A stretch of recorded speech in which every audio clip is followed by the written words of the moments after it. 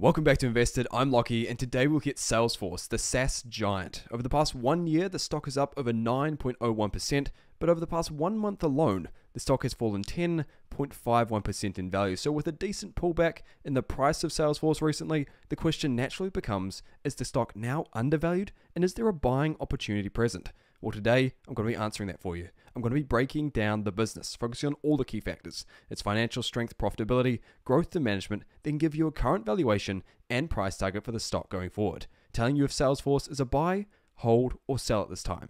If you enjoy this type of content, then please drop us a like down below and subscribe if you haven't already, and let's get into it. So opening up our screener here, we're going to start off by assessing the financial strength of Salesforce. How financially strong is Salesforce as a company, and how likely is it that Salesforce can endure a financial downturn going forward? Well, if we come down here and have a look at the financial strength metrics, and of course when assessing the financial strength of any large company, there's really one key metric we focus on, and that is the cash to debt ratio. The cash the business currently has on hand to meet their short-term and long-term debts outstanding. And the current cash debt ratio for Salesforce is 0.67, indicating that for every dollar of debt the company has on hand, they only have 67 cents in cash to meet that debt obligation.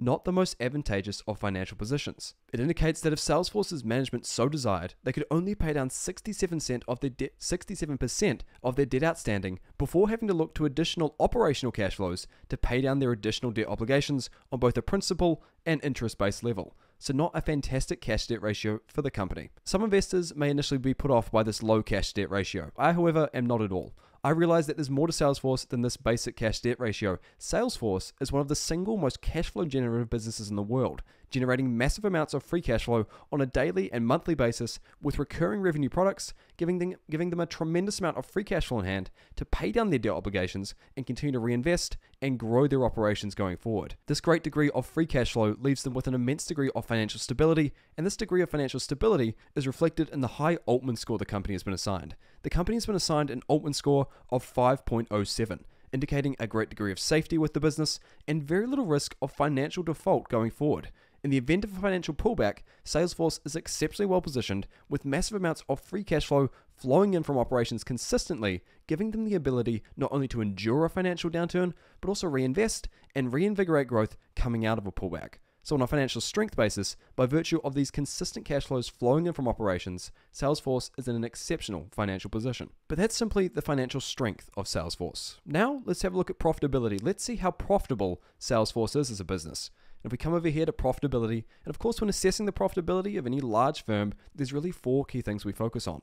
Number 1 is the operating margins, number 2, the net margins, 3, the returns on equity, and number 4, the returns on assets. So if we come down here and start off with the margins, we've got margins on an operating basis of 3.67% and net margins of 6.96%, both fairly low. These margins indicate that for every dollar of revenue that comes into Salesforce's business, right now they're only retaining about 7% in net profit. 7 cents of each dollar turns into profit for the company. Very, very low margins. And when you think about the nature of Salesforce's business, despite the fact that it's a growing company, I understand that, but it's within the software SaaS space. These are notoriously high margin companies such as Microsoft, such as Adobe, with margins within that 20 to 40% range. And so to see margins this low on Salesforce is somewhat uncharacteristic of the industry in which it's operating. Going forward, I would like to see extreme margin expansion from Salesforce, with the company achieving margins anywhere between 20 to 30% over the long term. However, right now, given the current growth phase of the company, these margins I understand, but once more going forward over the long term, margin expansion for this business is an essential factor in how attractive this company is as an investment going forward. So on a margins basis, the business right now is somewhat underwhelming. But now let's have a look at returns on equity and returns on assets. Now when assessing a wonderful business, we typically look for returns on equity and returns on assets around 20%. So let's have a look at what Salesforce is producing. Returns on equity of 3.67% and returns on assets of 2.37%, both exceptionally low. This returns on equity figure is very, very concerning. Returns on equity of only 3.67%, even while it's a growing company, should be far, far higher than 3.67%. Returns on equity for a growing business around 10 to 15% would be reasonable, and ideally for a company of this nature would be more around that 20 to 25% range. But returns on equity this low indicate not only a lacking degree of quality in the underlying business of Salesforce, but also a degree of management incompetency. Salesforce's management clearly aren't allocating capital well enough to make higher returns on equity, and that's reflected in this exceptionally low returns on equity figure. Returns on assets, once more, is extremely low, and once more, this is a growing company, and naturally low returns on assets are expected. However, this figure is still well below our 20% threshold and lower than almost any other growth company I've seen. Very, very low returns on assets, and raising a degree of doubt about the quality of Salesforce's underlying business. Returns on assets more around that 10 to 15% figure would be expected for this business, and over the long term, if those returns could be achieved, that would be fantastic. But right now, returns on assets this low is fairly concerning. So despite the company's financial strength by virtue of the high amounts of free cash flow being generated by their operations, on a profitability basis, the business is fairly concerning. Low operating margins, net margins, and underwhelming returns on equity and returns on assets. But now let's get an idea of how much Salesforce is worth as a business. Because although it may be an alright business, if it's not trading at a fair valuation, then investing in the company right now could lead to losses in the short to medium term. So coming down here, let's have a look at some basic valuation ranks. And of course, when assessing a business utilizing these simple valuation ranks, there's a lot of different metrics we can use. You've got the current ratio, quick ratio, cash ratio, PB, PS ratio, Shriller PE, all these different fancy ratios. But when it comes to assessing a business utilizing these simple ratios, there's really only one I use, and that's the PE ratio, the price to earnings ratio. The current price to earnings ratio for Salesforce is 131.33, a massive PE, indicating a large degree of growth assumption priced into the stock going forward. Investors in the broader market believe that Salesforce can continue to grow at an accelerated rate going forward over the next 10 years and beyond. Growth rates in excess of 25 to 30% on an earnings per share basis and free cash flow basis going forward over the next decade, and that's what this extremely high PE represents. Whether or not this PE indicates the company is over or undervalued is up for debate. What we are going to do later on is run a full DCF analysis, breaking down the company's earnings per share and free cash flow on a more granular level to give you a better idea of exactly how much the company is worth and how much you should be paying for each individual share of the company. But before we get started on that, we're going to break down some basic financial data associated with Salesforce. So if we come over here, we can see the revenue and net income for Salesforce between 2010 and 2021. You can see back in 2010, revenue was around 1,305 and net income of 80.719. And then in 2021, revenue of 21,252 and net income of 4,072. So you can see exponential revenue and net income growth over the past decade. Fantastic growth and highly consistent growth on a revenue basis, at least upward exponentially over the past 10 years. And once more, net income has been turned around from a very, very low figure back in 2010 to now a highly positive figure of 4,072 in 2021. So fantastic to see on a revenue and net income growth basis. Very, very consistent growth and indicative of quality management in that respect. The consistency of this growth offsets some of the concerns associated with that low return on equity and low return on asset. Coming over here and having a look at the cash to debt basis of the company over time, you can see a very similar exponential trend. Back in 2010, cash on hand was around 1,241 and debt of 463.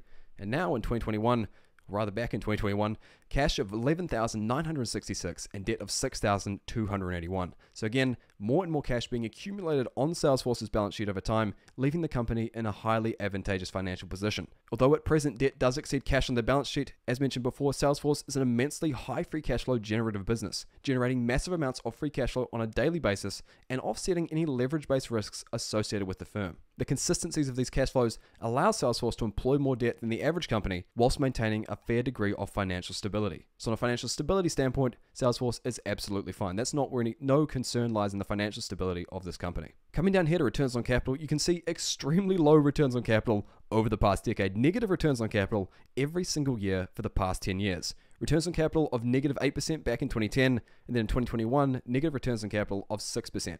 Does this mean the business is failing? Does this mean it's underperforming? Absolutely not. Negative returns on capital are indicative of a growing business.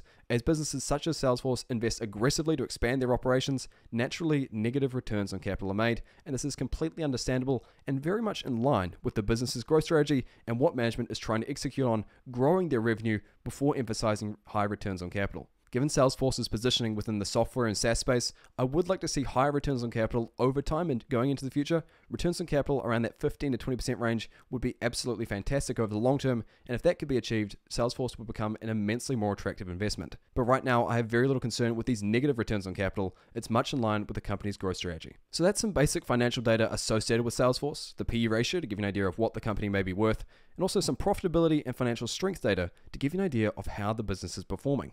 But if we really want to understand what Salesforce is worth as a business and how much we should be paying for each individual share of the stock, then we'd have to run something called a DCF analysis, a discounted cash flow analysis. As Warren Buffett always says, the value of any business is the cash flow that it will return to its shareholders between now and Judgment Day. And that is exactly what a DCF tells us. We're going to run a DCF on both an earnings per share basis and a free cash flow basis to give us an idea of how much earnings the company is bringing in, and then how much of that is translating to free cash flow the company can actually use to expand and grow their operations going forward. So if we come down here, we're going to start off on an earnings per share basis. And if we come down here, you can see the earnings per share growth rates over the past 10, 5, and 1 year period. Unfortunately, given the inconsistencies of earnings over the past 10 years, we don't have figures for the past 10 or 5 year figures. What we do have is a 1 year growth rate of negative 52.7%. So a massive decline in earnings over the past year. Do I believe this negative 1 year growth rate will perpetuate going into the future? Do I believe Salesforce's earnings will continue to decline at this extreme rate going forward over the next decade?